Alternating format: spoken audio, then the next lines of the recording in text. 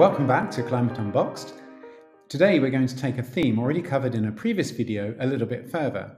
We're going to look at functions. Now, we've already looked at how to combine two files together using functions such as add, sub, mul, and divide. Now, in today's video, we want to take very similar functions, but now we want to apply them to a single file. So what we're going to do is we'll have functions such as add or subtract, but now we want to actually adapt them to be able to add a constant or subtract a constant from a single field. So the abbreviation for constant used in CDO is the letter C. So now our functions are modified to say add C, sub C, mul C. But of course we need an argument to apply to this. And so the argument comes after the C, we add a comma, and then we have the argument x, which is the constant.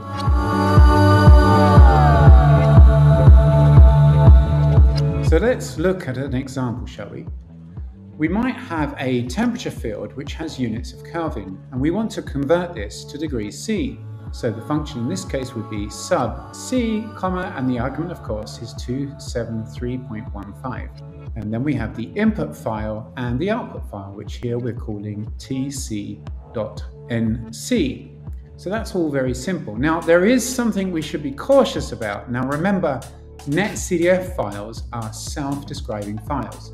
And we have the metadata. So the warning is, warning, this does not change the metadata. It will still have units of Kelvin. Now, if we want to actually change those units, we will need a second command in CDO, set attribute, comma, and then we can set t2m at units equals C. So t2m is the name of the variable in this case, and then at and then units is the standard CF compliant name for the units. And this will change the metadata to ensure it's correct. Okay, so let's move on to another example. Now we want to convert rainfall from units of, for example, millimeters per hour to units of millimeters per day. So our input file in this case is a daily file, but with units of millimeters per hour, which I've just called precip hour.nc, and I'm multiplying that by 24 to give me units of millimeters per day.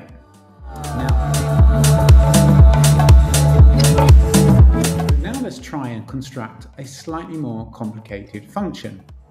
So in this case, I'm taking the example of enthalpy. The new function, enthalpy, which I'm calling h, is made up of two input fields, temperature and the specific humidity. So the formula is just simply Cp, the heat capacity at constant pressure, times T, plus, and then Lv, the latent heat of vaporization, multiplied by Qv. So H equals Cpt plus Lqv. So we're going to have two input fields, T and Q, and we want to multiply them by a constant and then add those results together.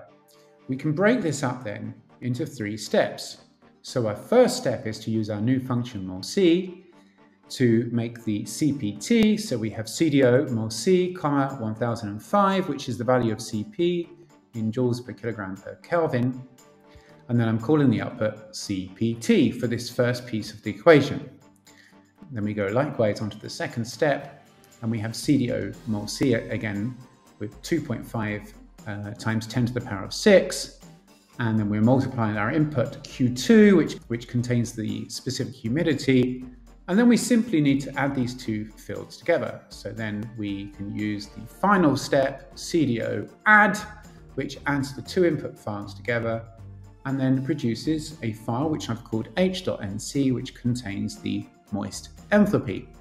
And again, remember, this will not have the correct metadata.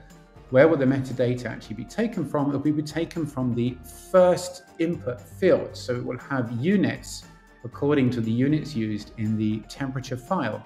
Moreover, not only are the units and the other metadata not set correctly, but even the name of the variable itself is unchanged. So in this case, the output file, even though we're actually defining the moist enthalpy, the variable name will be the first variable name used in the input, which in this case will be the T2m, the temperature variable. So this is very nice, but it's also quite slow. The more complicated the function, the more separate commands we need to combine, and very soon it can get extremely long-winded. So we can ask, is there another way? Well, yes, there is, and it's called the expression function.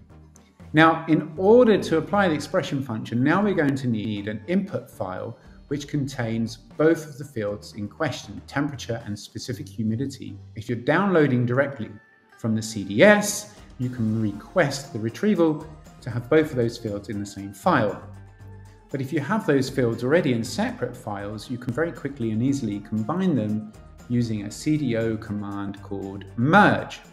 So it's CDO merge, and then the input file names, and then an output file name, which I've called t2q2.nc.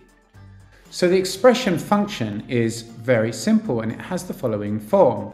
CDO expression, x equals formula inside quote marks. Now you can see that x is the name of the new function in the output file, so you can give it any name you wish, which is a strong advantage of this expression function. So let's examine the simple example of our moist enthalpy variable. So in this case, we will have CDO expression, and then in quotes is our new function. And we can simply write, for example, H, or H2 in this case, equals 1005 times T2M plus 2.5E6 times QV. So T2M is the name of our temperature field in the input file, and QV is the name of our specific humidity file, input, output. So now the output file will contain one field called H2, in this case, which is our moist enthalpy variable. And we only need to set the units, and also, if you wish, the long name and other metadata using the CDO set attribute command I showed you earlier. Now there's a similar sister command to expression, which allows you to also retain the input fields in the output file if you wish. Remember, expression on its own produces a file that only has the new function, but if you wish to add it instead to the existing input fields, you can instead use this A expression, where the A here is adding a new variable to the file, so the output file will have both the input fields and also the new function. So I've shown you expression using basic functions such as addition and subtraction, but in fact there is a whole host of other supported functions in expression, some of which I've listed here. Okay, let's look at an example or two, shall we? So the first example is going to be to change the units of temperature. Now in my directory here, I've got 3 files, and one file is called t2m.nc. And if we use ncdump to look at the header for this, and I'll scroll up and we see we have the T2M, the temperature, with units of Kelvin. I open with ncview. That's our temperature file with units of Kelvin at the top. So if you recall, if we want to change the units to degrees C, it's extremely simple. We just need CDO sub C, and then 273.15 T2M, and then we'll say T2MC. And what we see is I forgot to change it from a short to a float. So what we need is minus B and then F32, and it's worked. So now we have a file which is actually twice as large because I've converted it from a packed short to a float. And now if we open it, ncview, T2M_C, if I run my cursor over, you'll see in the window here, we have values in the order of 27, 28 in the tropics, but the units haven't changed. So if we look at the units here, we still have Kelvin. So we need to change these with CDO set attributes, comma, and then we have T2M, which is the name of the variable, at units equals, and I might put degrees C. Let's put this inside quotes. And we have T2M_C, and then I'm going to call it units. And now if we open the file, we've changed the units in the file to degrees C to make them correct. So that was extremely easy, wasn't it? The second example I want to show you is using this field here. We'll see has 3 variables inside, in fact. We have Q, which is the specific humidity, and there's also T, which is the temperature, and this is now on pressure levels, and I've retrieved this for just one level, which is at 1000 hectopascals. So in this case, I want to make a new enthalpy variable, and I can do this by saying CDO, and then I want the expression function, and I'm going to say that the enthalpy is 1005 times T2M plus 2.5 E6 times Q, and I've just remembered that temperature on pressure levels is actually just called T, and this file name I've already forgotten was called B, and then we'll just call it enthalpy.nc. So it's process the variables. Now if I do nc dump minus h in the enthalpy, we have just one variable in the file, which is called h, which is the name I gave to the file, which is a function of time, latitude, and longitude. Now you will see immediately that we don't have any other attributes. So we want to set these again using set attribute, and we can say h at, and so if I want to give it the full name, I might say equals enthalpy, and then the enthalpy name.